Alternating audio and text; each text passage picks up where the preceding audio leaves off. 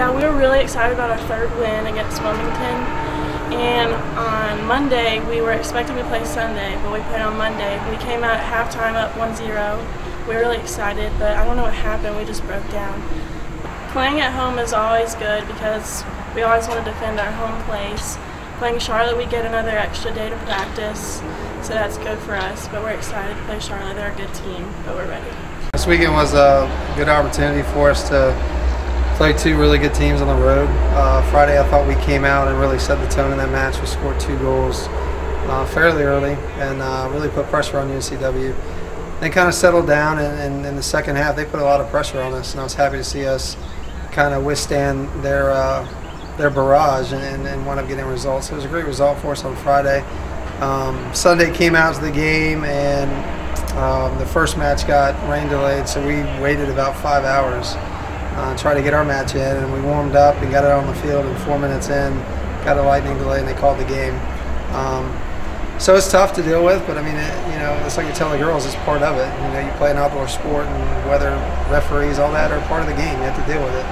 But it definitely played a part. We had a bus breakdown. We had to get a new bus. We had to switch hotels, and then we had to play the game on Monday at 4 o'clock. So it definitely played a part in it. But take nothing away from ECU. I thought the game was very highly contested, very physical.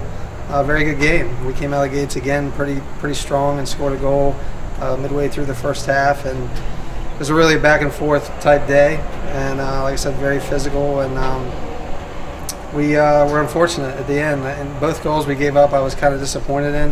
The first goal was on a set piece that we expect our goalkeepers to make, to be honest, and so that was a bit of a letdown. And then either of the write-ups talked about it, but the goal in overtime was actually an own goal.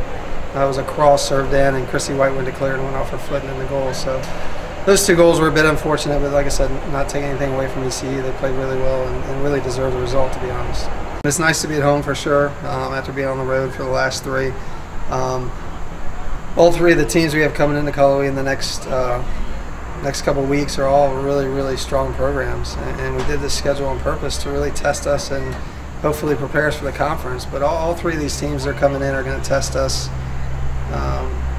in different ways. Charlotte's a very good program. I believe right now they're 3-0. They play Virginia Tech on Friday, and they'll come in here on Sunday and give us all we can handle. So, but we're excited to be here.